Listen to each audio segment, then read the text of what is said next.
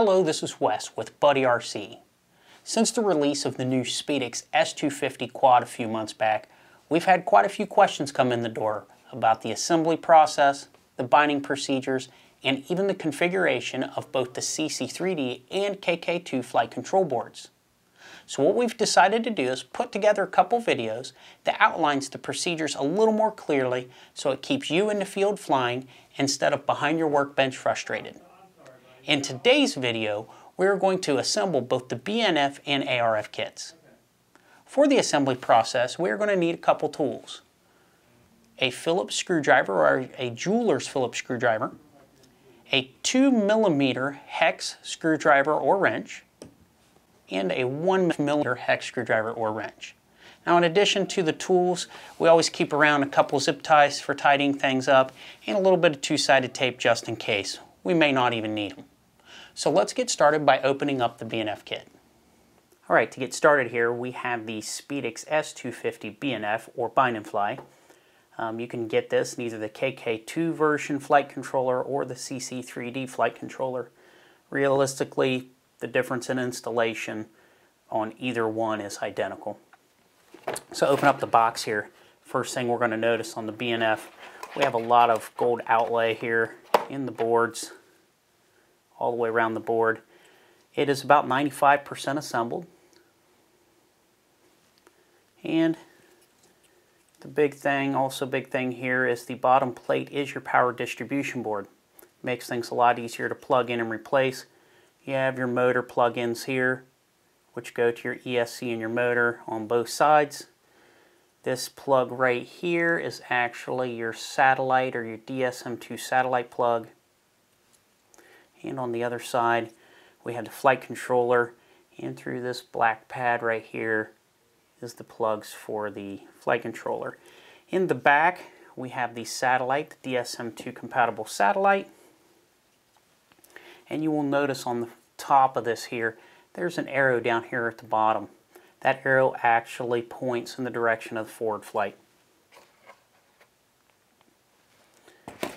Now to get through some of the other stuff pretty quick here, we have an action cam mounting plate. Comes with a set of props, front FPV mount, your landing gear, and one of the additional things that's in the box and on some of the previous models of BNF kits are already installed is an extra JR plug pigtail. And what this does is allows you to plug your flight controller, your FPV gear, straight into the power distribution board.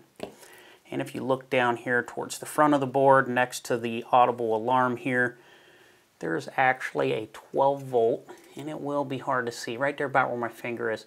There's 12 volt pin there for your FPV gear. Now some of the earlier models had this in here already installed, and a lot of people got confused and thought that it needed plugged in, and it does not. The only thing it plugs into is your FPV gear. If you try to plug it into your flight controller, you'll run the risk of damaging it. So we're going to go through a quick assembly here and try to follow along as quick as you can so we can make room for some of the other videos here. And the first thing we're going to do is we're going to install our front camera mount.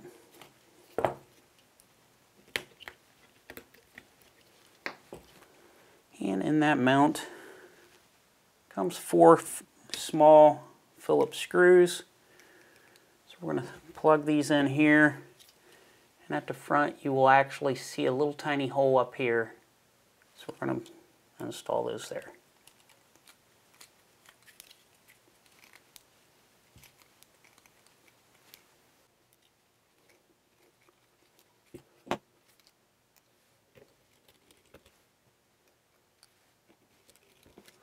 Alright, camera mount is installed.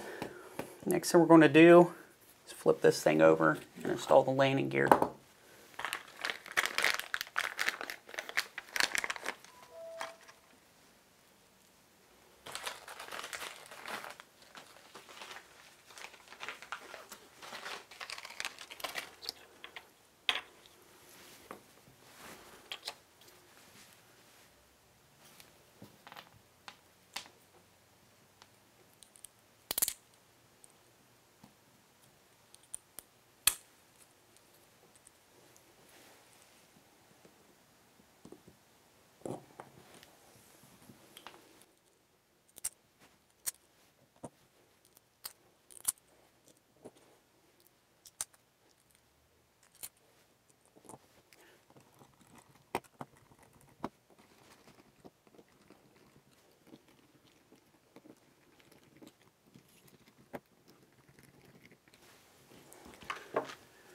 Right, landing gear installed.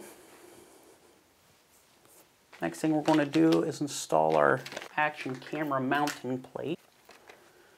And you do that by sticking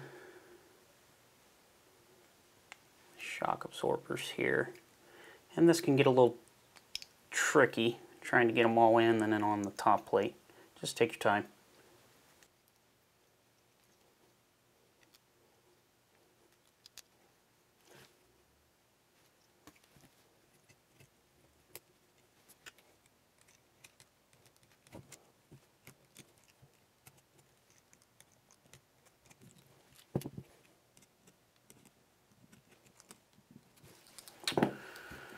All right.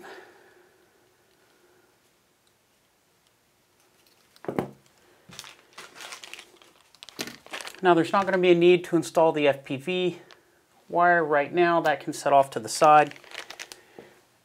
The props, we are actually going to hold off on the props because at this point you're pretty much ready to start programming your flight controller. You're ready to plug your battery in, and that thing is really close to ready to fly. Now, because this is such a universal kit, the motors can be changed out, the ESCs can be changed out, even the flight controller can be changed out. The flight controller is not pre-programmed from the factory. The difference in transmitters, there's a lot of factors that go into this to make it fly correctly.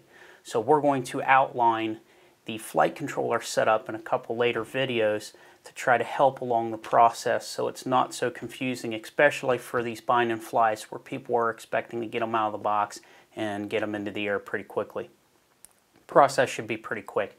So if you have the bind and fly, this will be it for you. You can move on to the flight control board setup, and that should be coming either along here in the next few days or it may already be online.